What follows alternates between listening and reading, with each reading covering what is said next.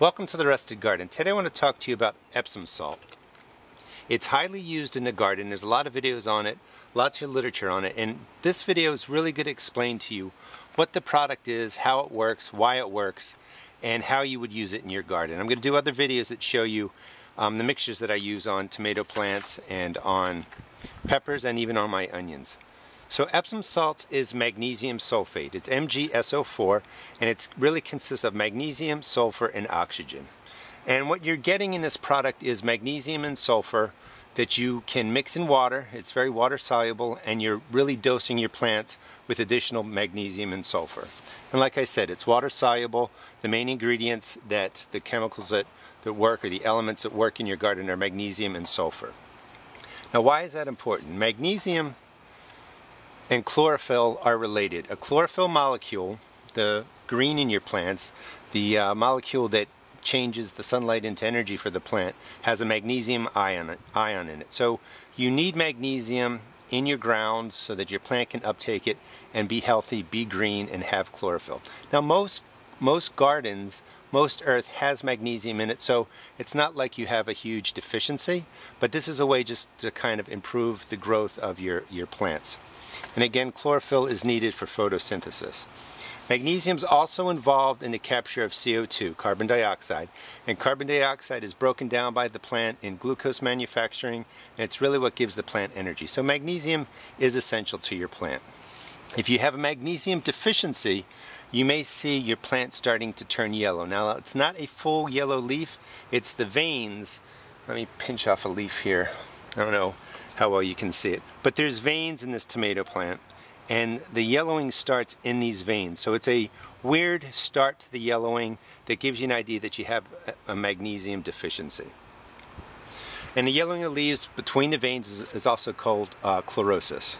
Now, what is sulfur for? Sulfur is a nutrient that your plant needs, and it aids in a lot of different things. And it's actually, some people say it's a microelement, some people say it's a, micronutrient, some people say it's a macronutrient.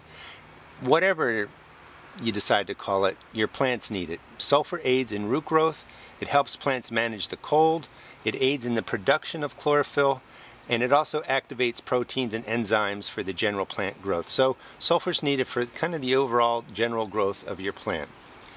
The other thing that I think is true in part is that sulfur adds flavor and heat to your vegetables. Now, specifically, I think that sulfur does make my onions and garlic taste better when I use it.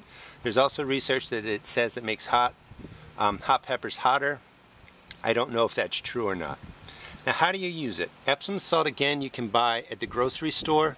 You can buy at a pharmacy. It's really inexpensive. They come in basically containers like this. This is 4 pounds. I think it was maybe $3, but you can find it anywhere. It's good to say right on there, magnesium sulfate, Epsom salts, that's what you want, magnesium sulfate. It's highly water soluble, like I said. So all you do to use it in your garden is basically measure it by a tablespoon. Here's a tablespoonful of magnesium sulfate. I keep a set of tablespoons outdoors on a string that I just hang from my deck. This way I can measure stuff pretty easily. You can use this many different ways. Again, I don't want to say you have to do it my way. I just want you to understand what Epsom salts are used for. How do you use magnesium sulfate? So when you're planting a tomato or a pepper or a cucumber plant or anything really, you can put in 1 tablespoon into a planting hole. So dig your planting hole pretty deep, drop in a tablespoonful of the magnesium sulfate, and then really mix it into the planting hole. That's step 1. That gets magnesium sulfate into your planting hole, let your plant growing. The other thing that you can do is, if you don't want to put it into the planting hole, you can put 1 tablespoon in a gallon of water and just water your transplant in. Same thing, you can do it perfectly that way. You can also make Epsom salt sprays, and it's 1 tablespoon in a gallon of water. You can use a watering can, you can use a spray bottle, or you can use, you know, a general 1-gallon sprayer.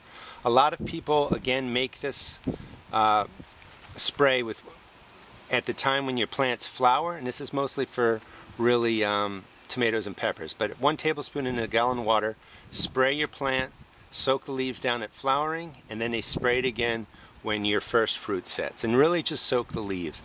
It's, again, I want to really state that it's water soluble, You can pour it right on your plant will absorb it through the leaves, it gets into the root system quickly, so it's a pretty safe product to use if you're just going with 1 tablespoon in a gallon of water. You don't have to overdo this. This is not something you have to do weekly.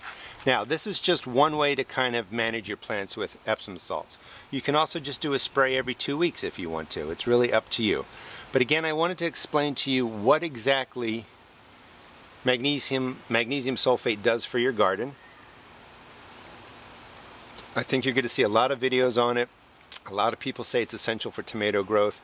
A lot of people say it's sort of like the magic mix to put into your sprays, into your fertilizers, and I agree with that for the most part. But you don't have to overdo it. Hopefully this gave you an idea of why magnesium sulfate helps your different plants grow. I'm going to be doing videos on how to prepare the solutions for peppers, tomatoes, and onions, and garlic, and I'll show you short videos on that over the next couple of weeks. Hope you enjoyed the video. Please check out my blog at www.therestedgarden.blogspot.com and also check out my YouTube videos. Thanks.